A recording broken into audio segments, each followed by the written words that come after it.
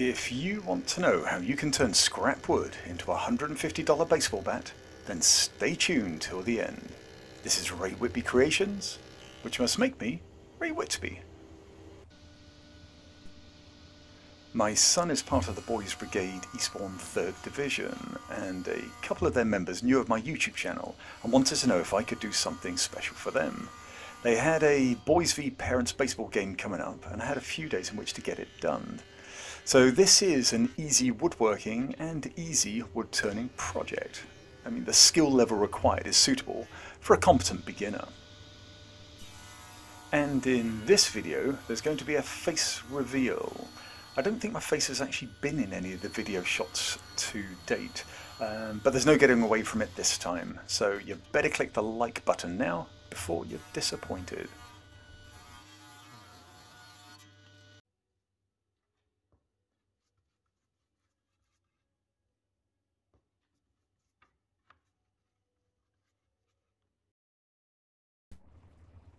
I am blessed to work in a woodworking charity, which means we get quite a lot of donations, and not all of it's useful, and sometimes there's also leftovers from client projects.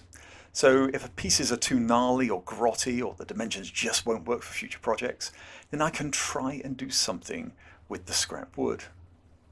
And in this project I'm using beech wood from old floorboards and utile wood left over from an outdoor bench project.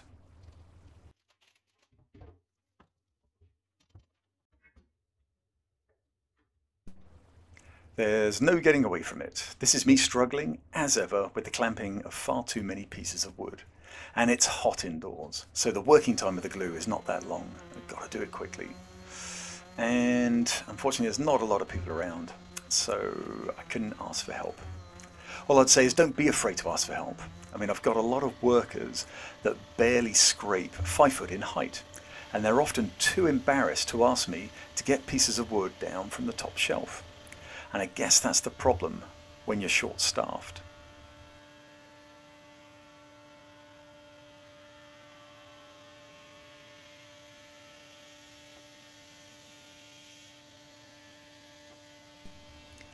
They're rough cut and then planed to 15mm, but only in one dimension. They're left slightly proud in the other.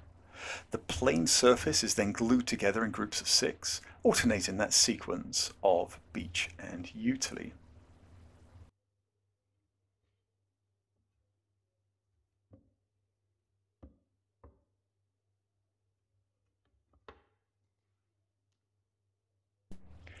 Everything's clamped under pressure for 24 hours. And in leaving one of those dimensions slightly larger than the final requirements meant I could sand down the surface of that 6-block group before the final assembly into the pre-cylinder form.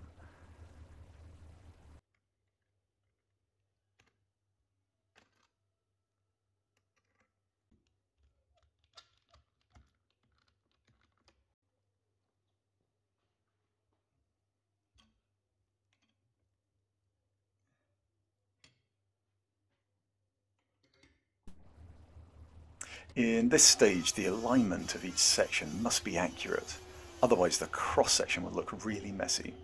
But there you have it, a Battenberg of real wood. A glued piece of utility is used at one end, and this will become the tenon, just makes it easier to process on the lathe.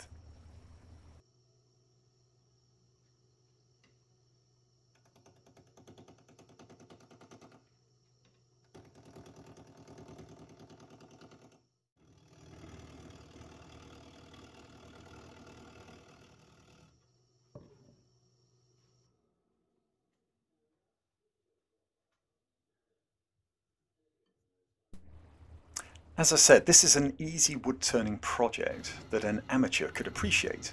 It's a great project to hone your skills on, and after all there's no hollowing involved, it's only external wood turning and processing. And if your lathe isn't big enough for a full-size baseball bat, then you can turn a softball bat, or I think the equivalent is a rounder's bat in the UK, and the latter is only around 18 inches.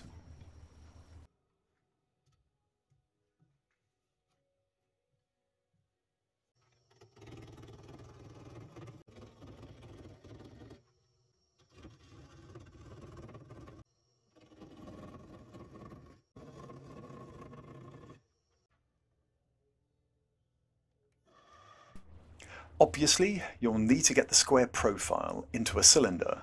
Then you can mark out set intervals along the lengths, and between those marks you'll then turn the piece down to the final dimensions, which will obviously be varying along the length of the bat to give it its final shape.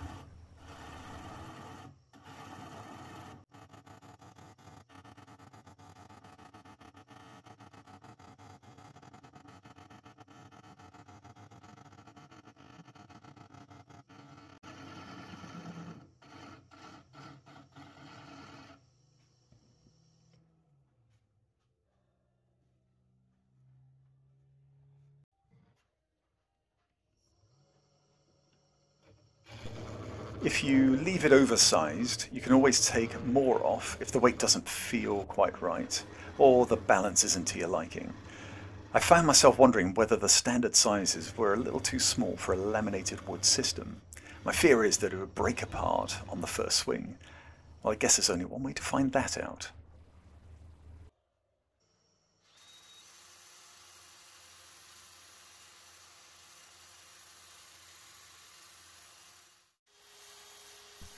I used a drill for the sanding, starting around 80 grit and working up to 240 grit, then applying a sanding sealer and increasing the grit to the final smoothness. Now everybody says that you need to use a polyurethane coat on the final finish for a baseball bat, so I used a polyurethane coat. Now the whole process took a few days, and that was mainly waiting for the glue to dry under pressure. Whether the final thing is actually worth $150, I guess will come down to the person buying it. But a custom-made bat with a home run hitting pedigree probably would still require an endorsement from some professional or a very clever ad campaign. The tenon is removed and the end of the baseball bat is shaped, sanded, and then finally sealed. But there you have it. And if you've got any questions or comments, then please leave them below and click on the like and subscribe button whilst you're at it.